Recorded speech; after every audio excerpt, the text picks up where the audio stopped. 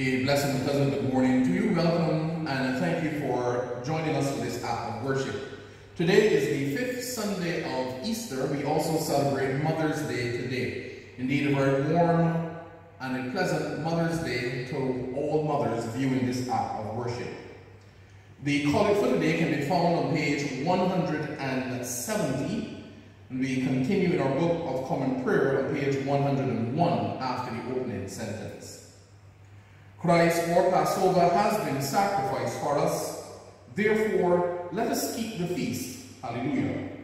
Blessed be God, Father, Son, and Holy Spirit. Hallelujah. Hallelujah. And blessed be his kingdom now and forever. Amen. Hallelujah. Hallelujah.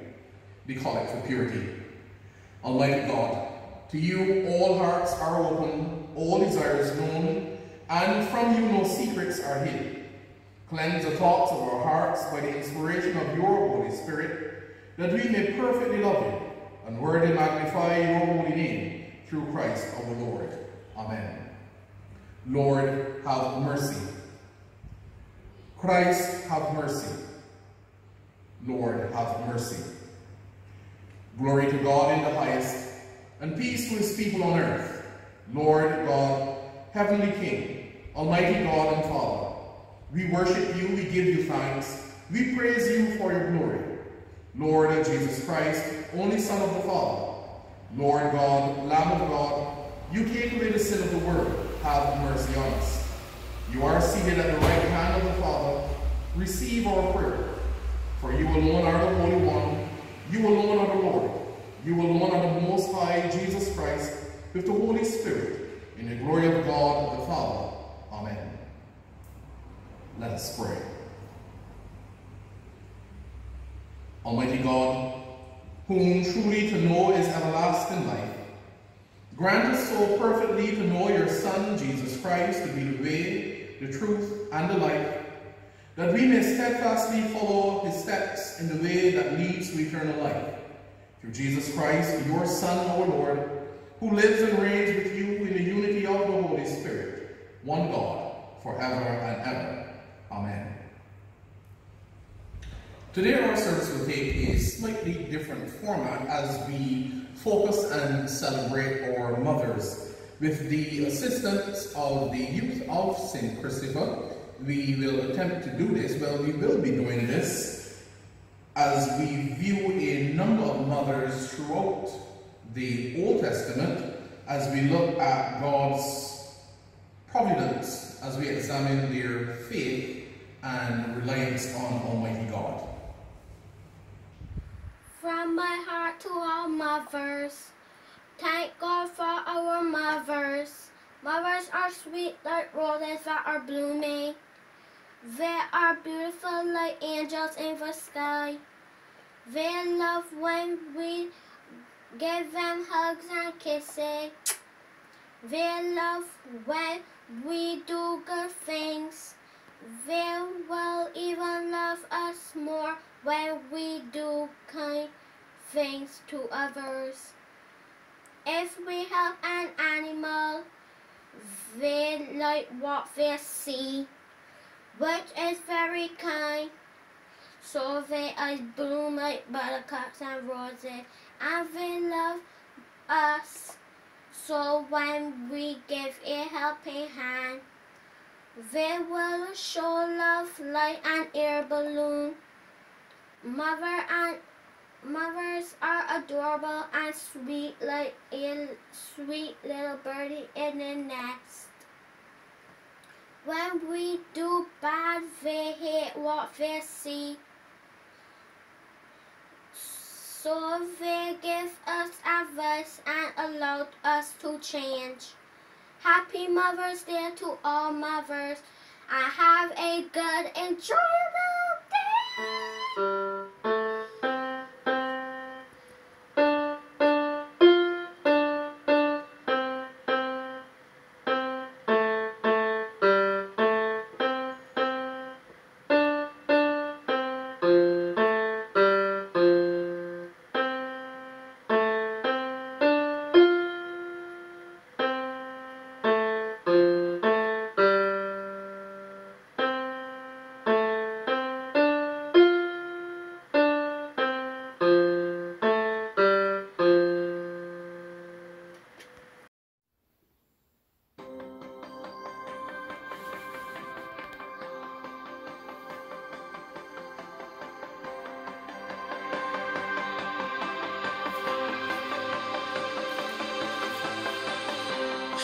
If I told you my story, you would hear hope that wouldn't let go. And if I told you my story, you would hear love that never gave up. And if I told you my story, you would hear life, but it wasn't mine. If I should speak, then let it be of the grace that is greater than all my sin, of when justice was served and when mercy wins, of the kindness of Jesus that draws me in. Oh, to tell you my story is to tell of Him. If I told you my story, you would hear victory over the enemy. If I told you my story, you would hear freedom that was won for me. And if I told you my story, you would hear life overcome the grave.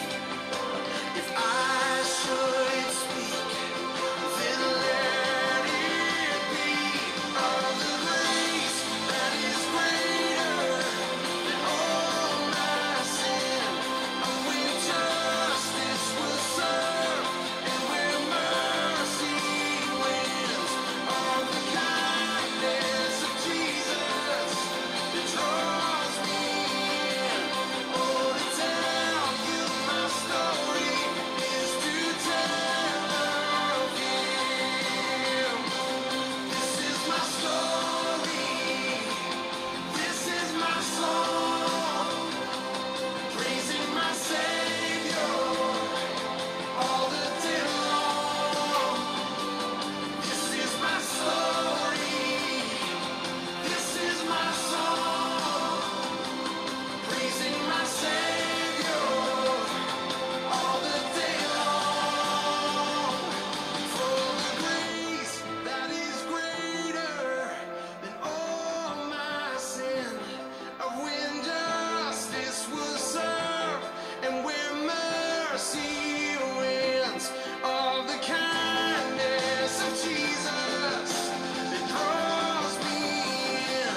Oh, to tell you my story is to tell of the grace that is greater than all my sin, of when justice was served and where mercy wins, of the kindness of Jesus that draws me in. Oh, to tell you my story is to tell of Him. Oh, to tell you my story is to tell of Him. This is my story.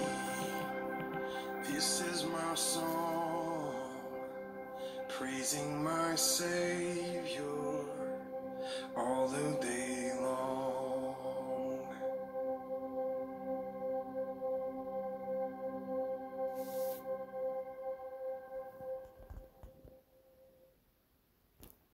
A reading from the Word of the Lord, written in the book of Genesis chapter 16, beginning at the first verse.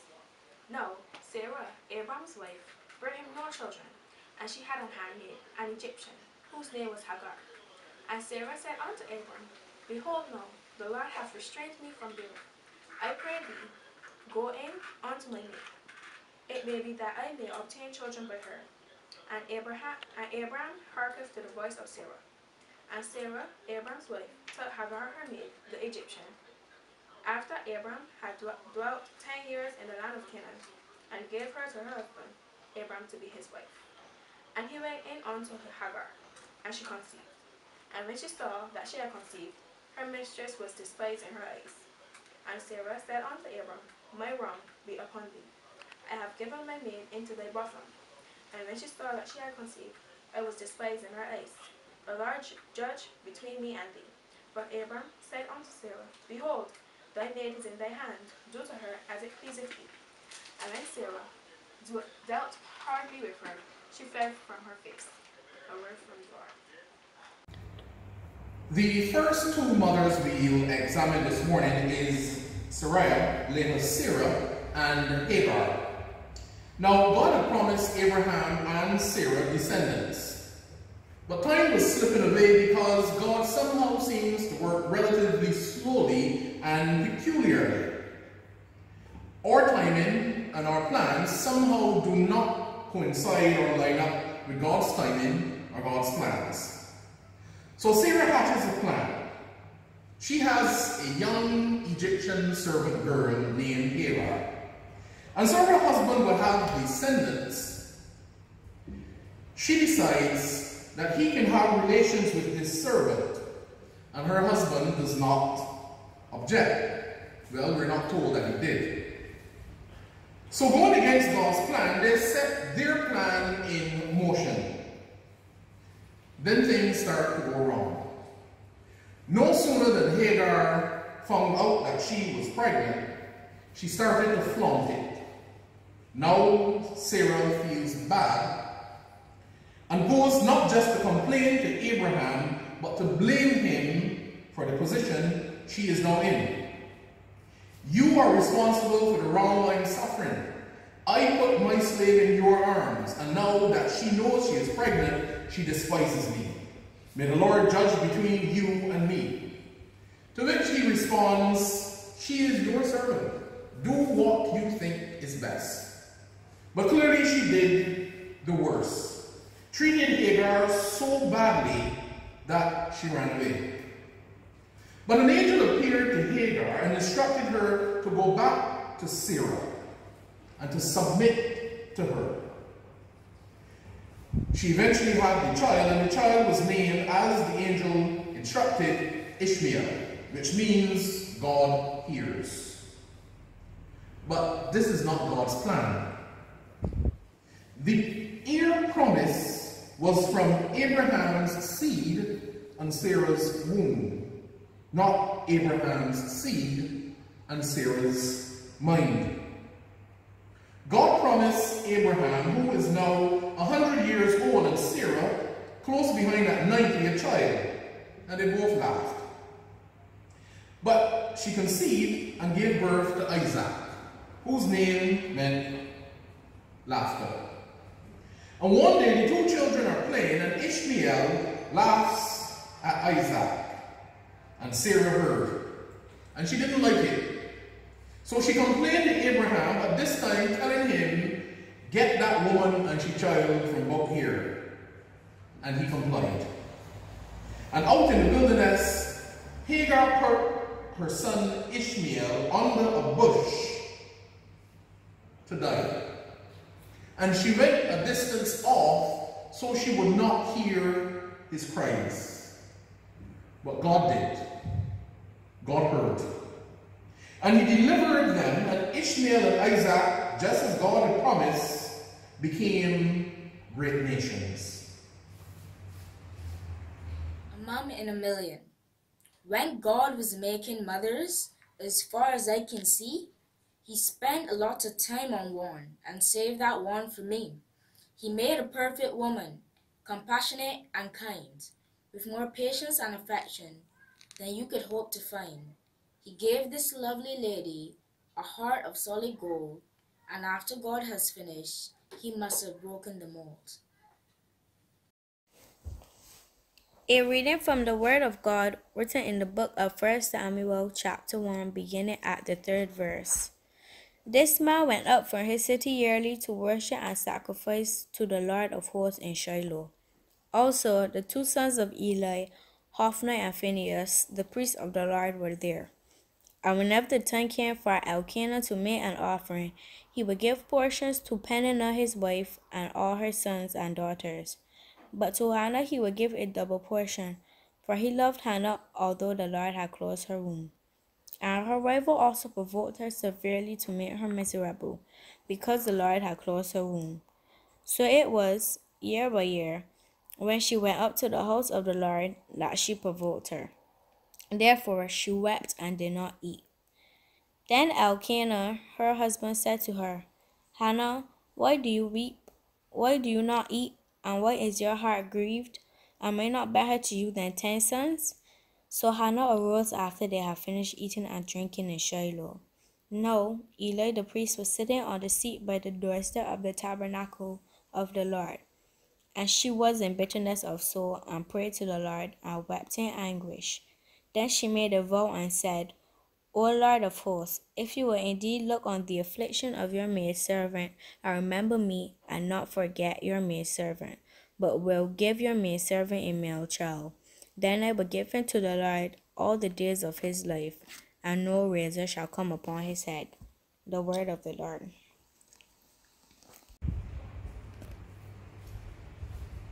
The second mother being examined is Hannah.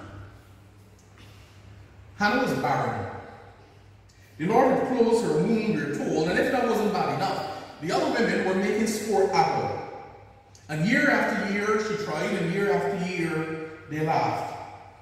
In Hannah's distress, she cried out to God and asked him to remember her. And she promised that if he did, and granted her a son, she would indeed dedicate this son to him.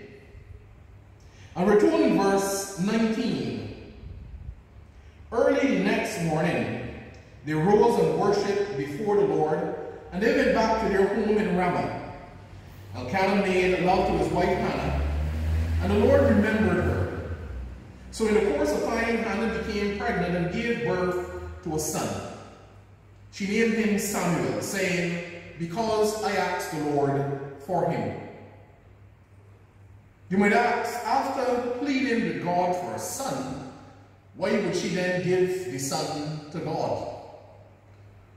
Hannah just didn't want a child. Hannah wanted to be a mother. Hannah wanted the curse of being barren removed from her. And the Lord, as she asked, remembered her. He not just remembered her with Samuel, but he remembered her with 3 other sons and 2 daughters. Let us consider that when God causes what we deem to be a problem, only God can solve the problem. It does not matter who you are, where you live, where you went to school, who your parents are, what you possess. It comes right back down to God.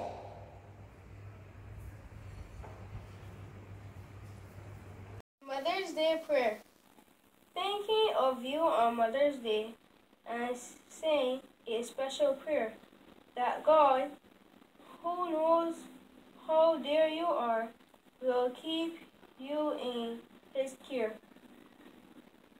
That he will bless your daily life with joys of every kind, with perfect health and happiness and peace of heart and mind.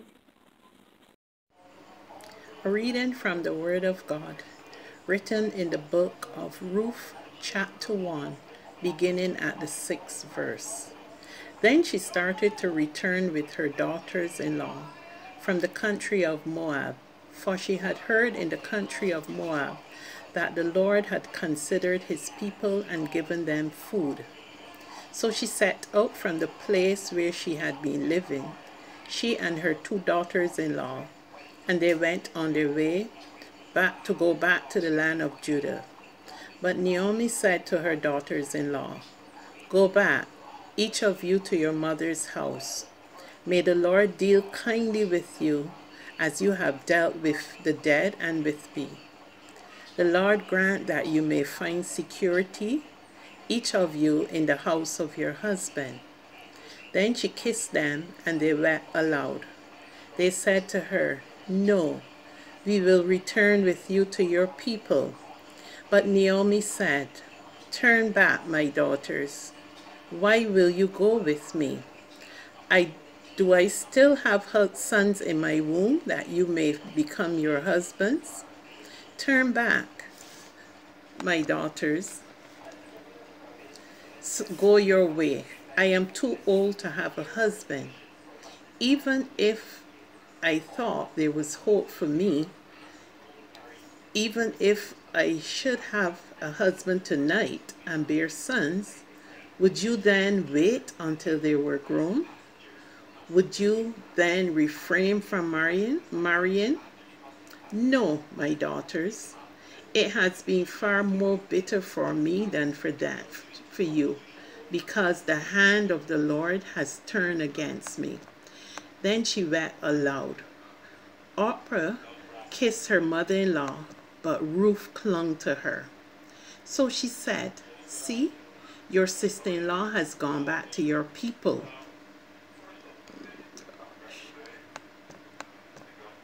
To her people and to her gods.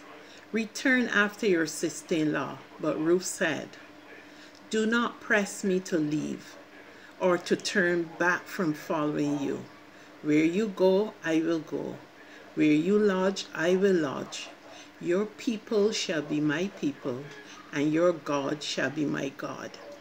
Where you die, I will die.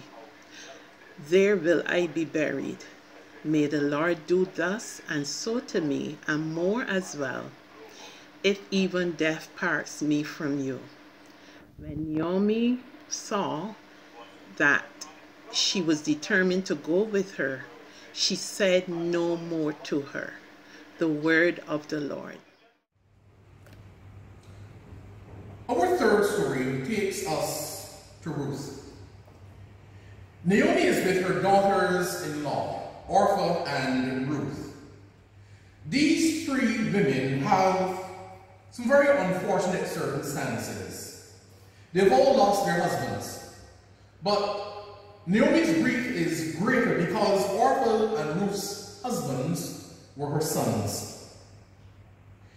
Naomi decides to go back home, and she instructs Orpah and Ruth to go back to their home, Moab, where life would obviously be easier for them. And at first they disagree. But Naomi is very practical. She explains to these two women, I have no more sons. I can't have any more sons. And even if I could, are you going to wait until they're old enough to marry them? And Orpah sees the light. She kisses Ruth, kisses Naomi, and she goes off on her way. But Ruth somehow makes a strange, a bold, and some might say a spiritually inspired decision. Don't urge me to leave you or to turn my back from you. Where you go, I will go. Where you stay, I will stay. Your people will be my people and your God, my God. Where you die, I will die, and there I will be buried. May the Lord deal with me, be it ever so severely, if even death separates you and me. So Ruth stays, and she is by her mother-in-law's side. And one day Ruth is in the field working, minding her own business. The scripture says Ruth was in the field gleaning. And this man, an older man, a rich man, saw her. Boaz sees Ruth. Now she is minding her own business, not looking for anyone, but she is seen. She is not searching for anyone, but she is found by someone. And this is where the story begins to get interesting. So Boaz took Ruth, and she became his wife. When he made love to her, the Lord enabled her to conceive, and she gave birth to a son. The women said to Naomi, Praise be to the Lord, who this day has not left you without a guardian redeemer. May he become famous throughout Israel. He will renew your life and sustain you in your old age. For your daughter-in-law, who loves you, and who is better to you than even 7 sons, has given him birth. Then Naomi took the child in her arms and cared for him. The women living there said, Naomi has a son, and they named him Obed. He was the father of Jesse, the father of David. Now if Ruth had somehow gone with the practical, she would not have been seen by Boaz. She would not have given birth to Obed. Obed would not have fathered Jesse, and Jesse, obviously non-existent, could not have fathered David, from whom our Savior's lineage is traced. Are you seeing what faith in Almighty God can do? God has a plan, and when we trust Him, we are guaranteed a place on the 18, where we can all say, I love it when a plan comes together. Ruth made a decision, not with her best interest at heart, a decision which could be seen as stepping out in faith and trusting God. Your people will be my people, and your God will be my God. She did not go with what seemed practical. She stepped out in faith and was rewarded. Often, we want to know, we want to see, we want proof of what the reward will be before we make a move. Your God will be my God. Love. A mother's love is something that no one can explain. It is made of deep devotion and of sacrifice and pain. It is endless and unselfish and enduring come what may, for nothing can destroy it or take that love away. It is patient and forgiving when all others are forsaken, and it never fails or falters even though the heart is breaking. It believes beyond believing when the world around condemns, and it grows with all the beauty of the rarest brightest gems. It is far beyond defining. It defies all explanation, and it still remains a secret like the mysteries of creation. In many splendor miracle man cannot understand, and another wondrous evidence of God's tendering, guiding hand. A reading from the Word of God, written in the book of 1 Kings chapter 17, verses 7 to 16. But after a while the valley dried up, because there was no rain in the land. Then the word of the Lord came to him, saying, Go now to Zarephath, which belongs to Sidon, and live there, for I have commanded a widow there to feed you. So he set out and went to Zarephath. When he came to the gate of the town, a widow was there gathering sticks. He called to her and said, Bring me a little water in a vessel, so that I may drink. As she was going to bring it, he called to her and said, Bring me a morsel of bread in your hand. But she said, As the Lord your God lives, I have nothing baked, only a handful of meal in a jar, and a little oil in a jug. I am now gathering a couple of sticks so that I may go home and prepare it for myself and my son, that we may eat it and die. Elijah said to her, Do not be afraid. Go and do as you have said. But first, make me a little cake of it and bring it to me. And afterward, make something for yourself and your son. For thus says the Lord, the God of Israel, the jar of meal will not be emptied, and the jug of oil will not fail, until the day that the Lord sends rain on the earth. She went and did as Elijah said, so that she, as well as he and her household, ate for many days. The jar of meal was not emptied, neither did the jug of oil fail, according to the word of the Lord that he spoke by Elijah. The word of the Lord. Our next mother is a widow in Zarephath, where the Lord has directed the prophet Elijah to go. And there's a famine in the land, and the Lord sends him to the region of Sidon, where he is to find this widow. And he does. And he asks her for a drink of water, for her to bring it in a jug. And she obliges. And just as she is bringing the jug of water, suddenly Elijah wants bread. So the widow explains to him that she has only a handful of flour left and a little oil in a jug. And her intention was to gather some sticks, go home, and use this flour and this oil to prepare a meal for her and her 2 sons, after which they would wait to die. And the prophet Elijah doesn't seem to hear what the woman has said, because now he instructs the woman to go first, make him a loaf of bread, bring it back, and then go and prepare a meal for her and her sons. But the woman somehow is explaining to Elijah, there is no next, this is all. That is it. There is nothing more. She barely has enough for her and her sons, and now he is demanding to get some first. But he has come with a message from the Lord. And the message is, your needs will be supplied until the rain falls on this land. The flour will not be exhausted, the jug of oil will not go empty until the rain falls.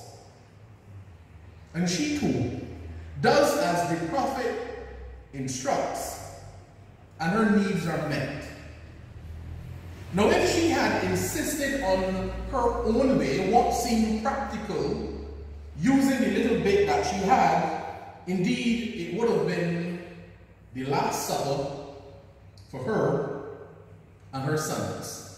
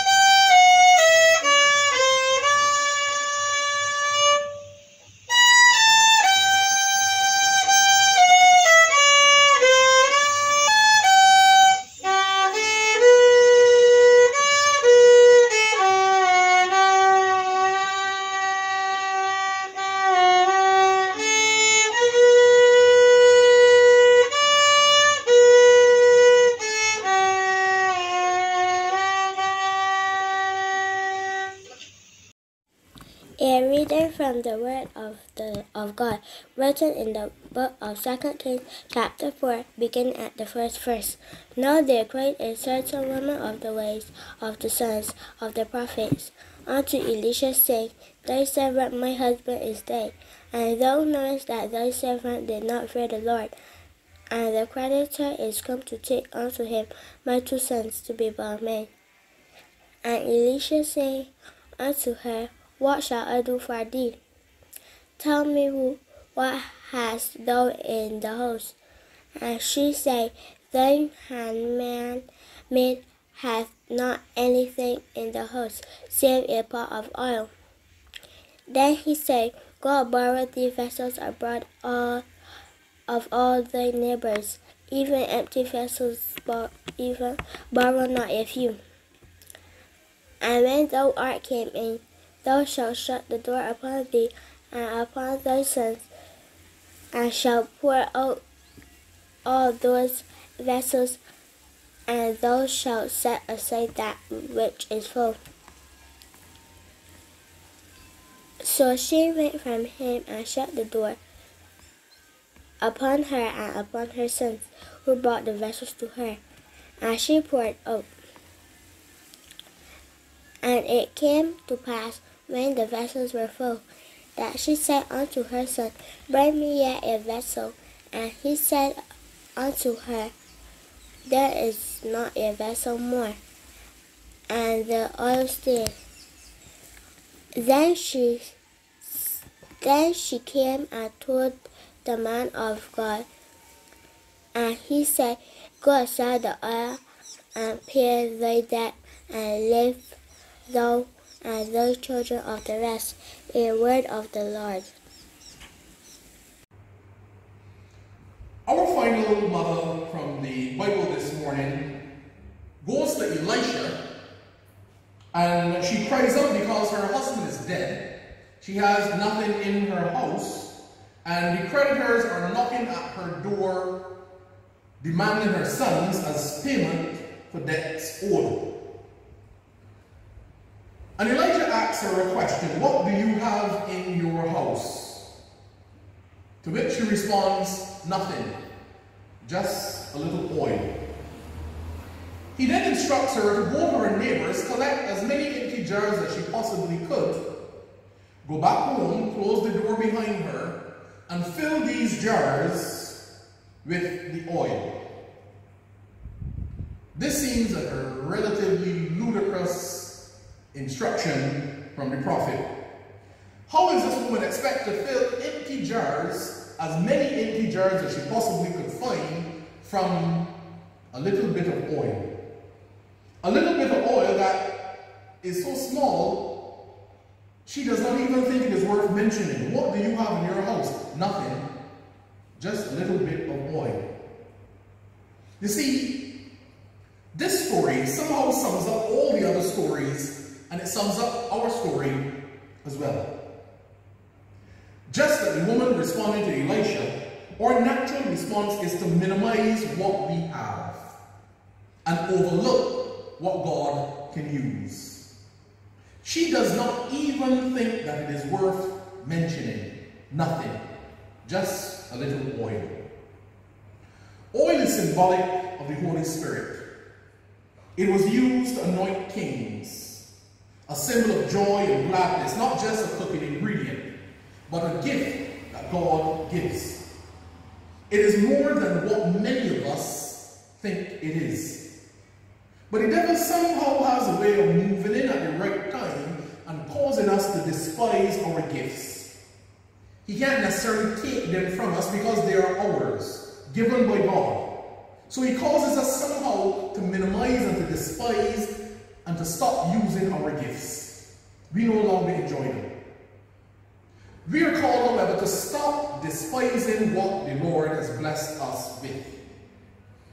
Your children are so disgusting, and you keep promising to send them back from where you got them from. Your son, just like his wassless, good for nothing far.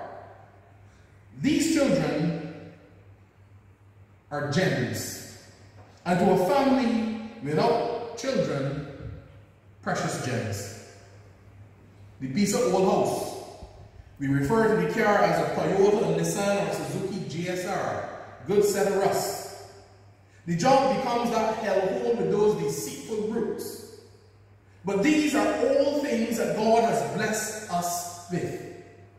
But the devil has caused us to minimize our oil, our blessing. The miracle for this woman was really in the pouring. When we feel poor, P-O-O-R, we don't want to P-O-U-R. When we feel small, inadequate, we don't pour because it just doesn't make sense. When you don't have what you consider to be enough, you hold on to the little bit that you have. No miracle is going to happen with that. We need to trust and we need to pour. The miracle really is in the pouring. Do not overlook the small things, or what we seem to think is so small that God can't use. God uses the small things, the insignificant things, the small people, the insignificant people. What do you have left? Whatever we have left is what God will use. But the oil only flows when we pour. Many of us have stopped pouring. Therefore, the oil has stopped flowing.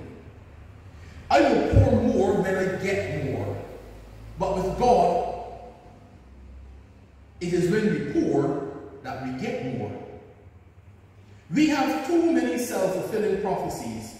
Nobody cares, nobody loves me, nobody notices me, nobody appreciates me, nobody is interested in me. And then we turn inwardly into ourselves and we stop doing things to cause anyone to care, to love, to appreciate, or to be even interested in us. We have the gift of singing, but two people in the choir who are jealous because they can't hit the notes that you can hit say that they sound bad, so you stop singing. And nobody benefits or enjoys the gift that God gave you. We are so busy praying for more that we're not hearing God saying pour.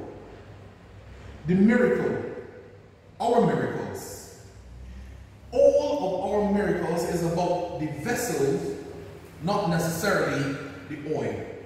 God cannot fill what already is full. This woman was able to pour into her neighbor's emptiness. You are his chosen vessels. We are his chosen vessels.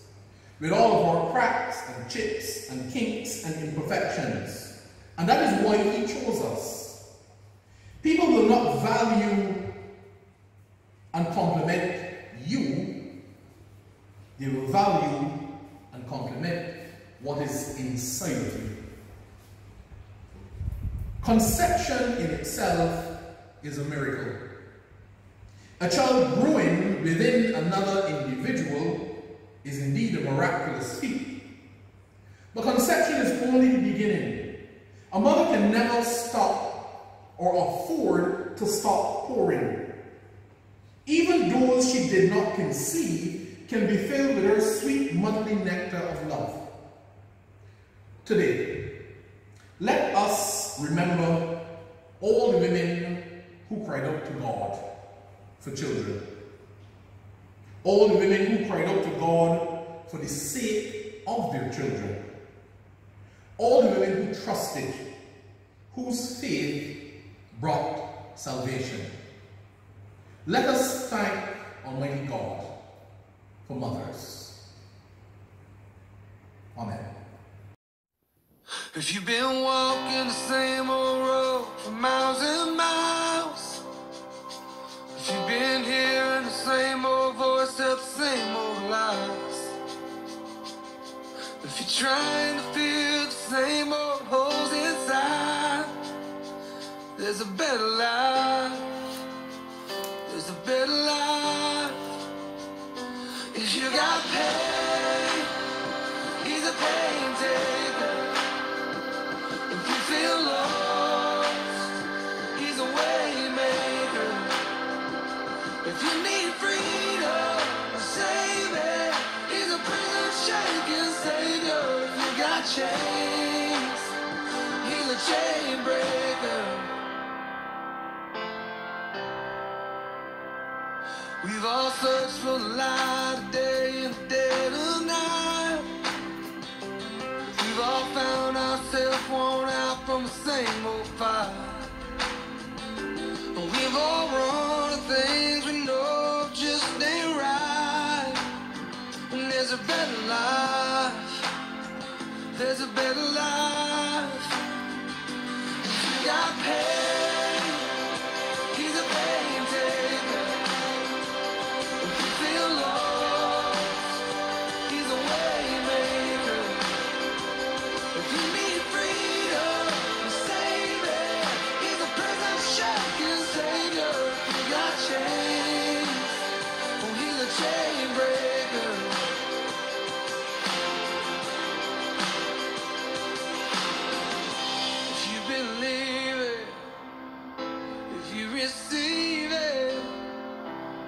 can feel it, somebody testify. If you believe it, you receive it. If you can feel it, somebody testify, testify. If you believe it, if you receive it, if you can feel it, somebody testify. If you got pain, he's a pain taker. If you feel lost, he's a way maker. If you need freedom, save it. He's a prison shaking savior. You got chains, he's a chain breaker. Oh, if you need freedom, save it. He's a prison shaking savior. You got chains, he's a chain breaker.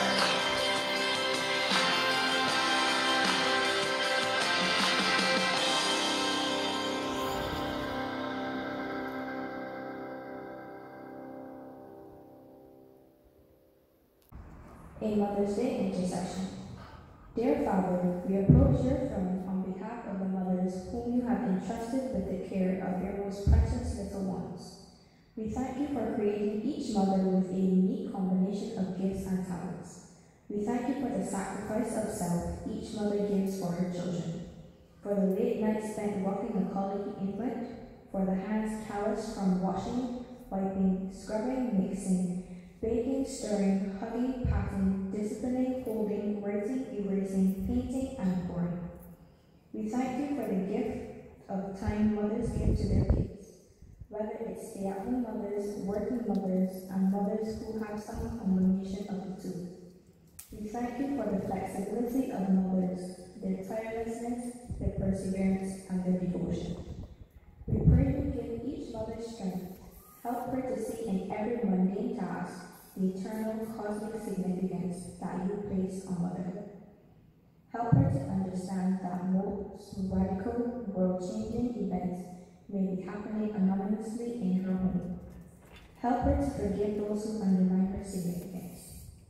We especially pray for single mothers who must lean solely on you for the fathering of their children.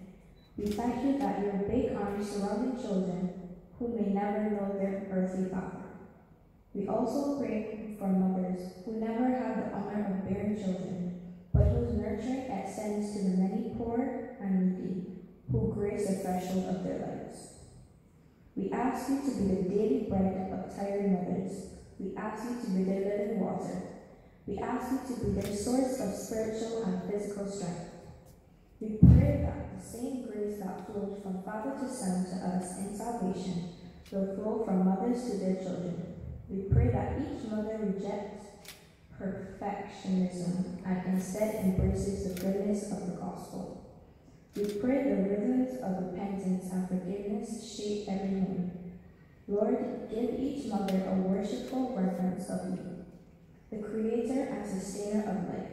Help each mother to rest in the knowledge that they are but stewards of your children, and that only your spirit can produce change into the hearts of each boy and girl.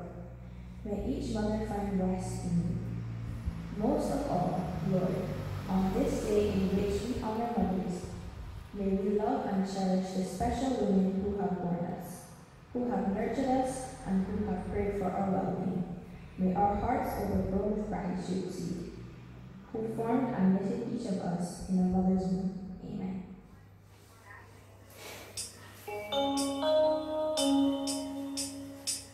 For all those times you stood by me, for all the truth that you made me see, for all the joy you brought to my life, for all the wrong that you made right, for every dream you made come true, for all the love I found in you.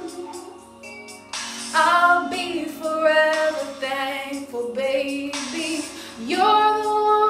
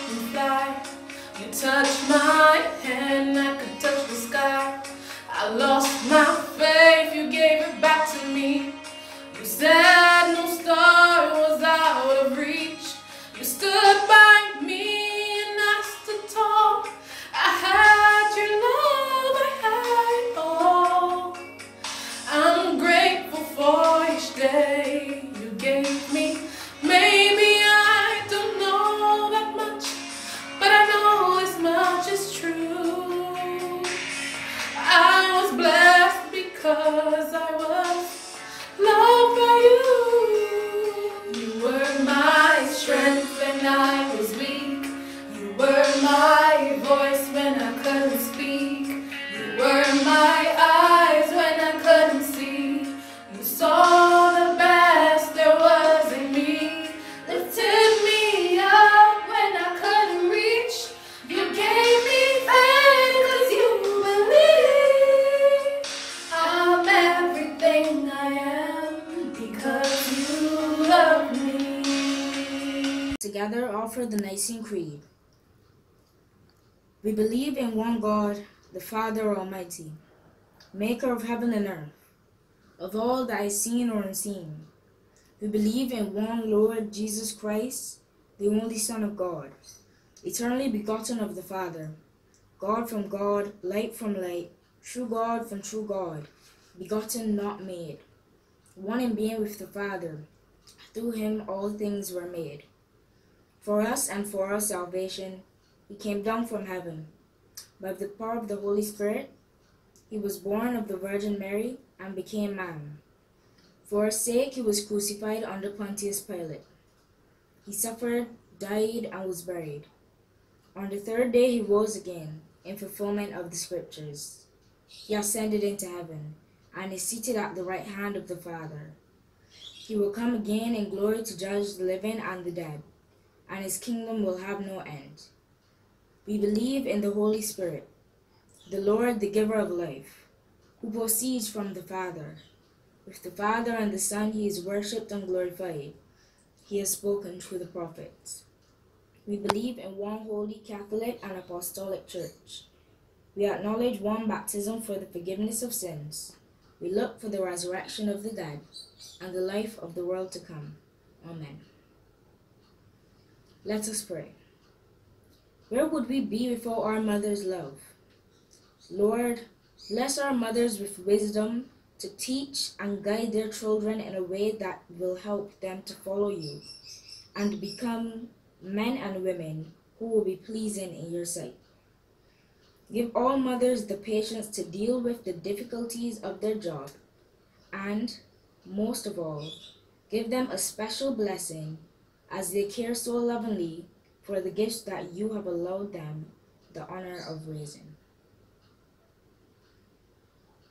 On this special day set aside to honor mothers, we ask for a special touch from the Lord for each and every one of them. May each mother in this room be granted a special blessing, and may all of the work of her hands not be forgotten in your sight. Let her example to children be a guiding force in their lives, and may wisdom be passed down to the next generation of mothers. May the Lord continue to bless and keep all of you. Amen. I pray you'll be eyes and watch us where we go, and help us to be wise in times when we don't know. Let this be our prayer when we lose our way.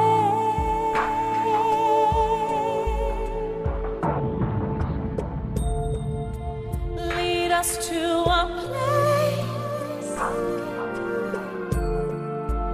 guide us with your grace, to a place where we'll be safe. I pray we'll find your light. Pray we'll find your light And hold it in our heart. and hold it in our heart. When stars go out each night, Stars go out each night. remind us where you are. Remind us where you are. Let this be our prayer. Let this be our prayer. When shadows fill our day. When shadows fill our day.